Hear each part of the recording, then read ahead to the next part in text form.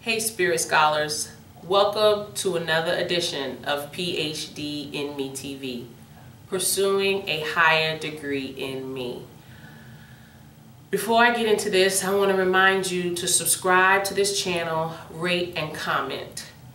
And now that I've done that, I want to begin by just letting you know that the topic of this edition is a little somber for me, okay? And I actually hope that it's a little somber for you. Doing some work on the computer earlier today and came across an article that has just weighted on my soul all day long. Apparently on this past Monday, today is Wednesday, but on this past Monday, they found the actual shooter of little 9-year-old Tyshawn Lee of Chicago. And I'm not going to mention his name. Thankfully, actually it just came to me just now. I was going to say thankfully, I don't even remember it. But I'm not going to mention his name because he's not worthy to be mentioned in the same sentence as Tyshawn in regard to his actions. His actions don't make him worthy to be mentioned in the same sentence as Tyshawn. But I do recognize his humanity, and I'm going to talk about that just in a little bit. But they found this 22-year-old black male, and Tyshawn was a little black boy, so-called black. I say so-called black because trying to get out of the habit of using racial terminology, but he was definitely, like me, cultured in the black culture. But that being said, they found this person, and it was discovered, and he was found because he had already been bragging about the killing in jail, and he was in jail on an unrelated gun charge, and he was actually bragging about the killing to an inmate, and the inmate agreed to a wiretap. But anyway, or I don't know if he agreed, but somehow or another he ended up with a wiretap.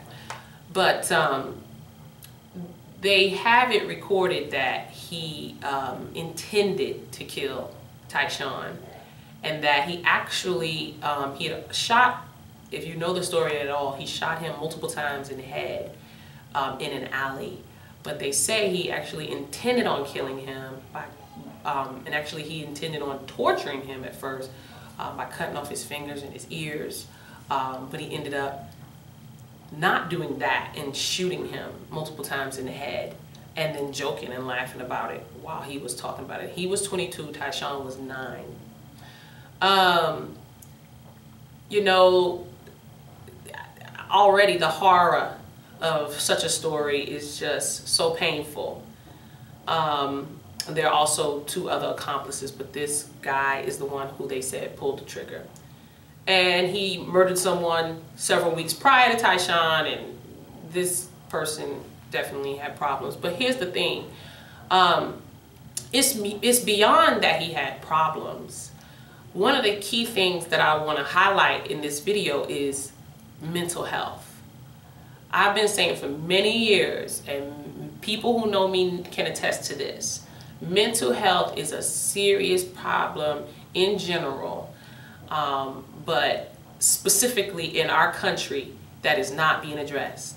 Once upon a time, there were numerous mental hospitals in the US, and that number has dwindled down to literally almost non-existent. In fact, that is the case in some states. That has got to change. We have got to really be advocates for mental health being addressed in our community. It's just not enough to say this person was a savage, although I would not discount that word.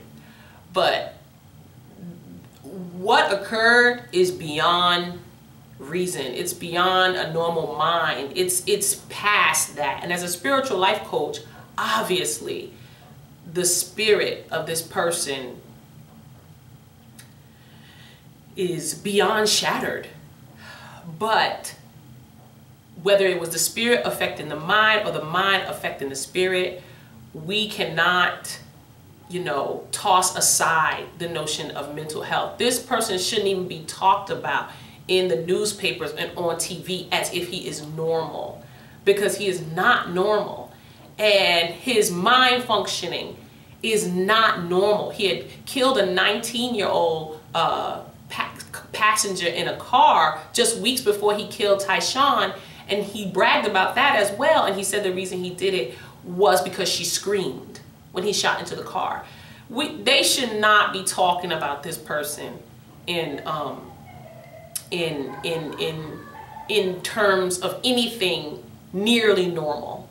This is something that is literally horrific and really needs to be dealt with past prison, even though that's almost too light of a consequence for this person.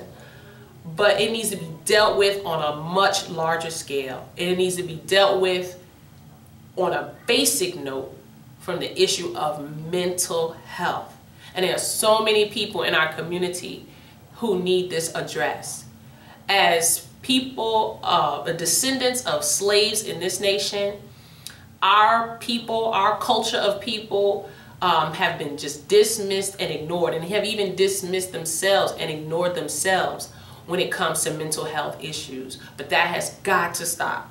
It's not just that crimes are being committed or whatever else label is being put on our people. It's that mental health issues in many cases need to be addressed. And it's serious, because if that is the case, and when that is addressed, lots of these things can be helped before they reach such a tragic height.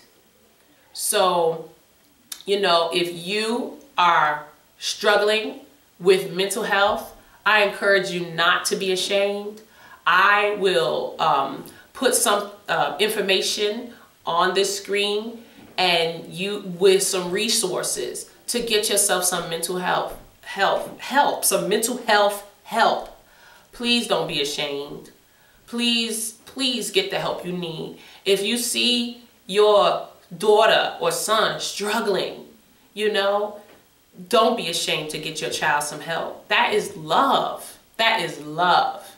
Okay? It's not enough to say they act bad or, they don't never listen. If they don't never listen, that's a problem. Seriously, that is a problem.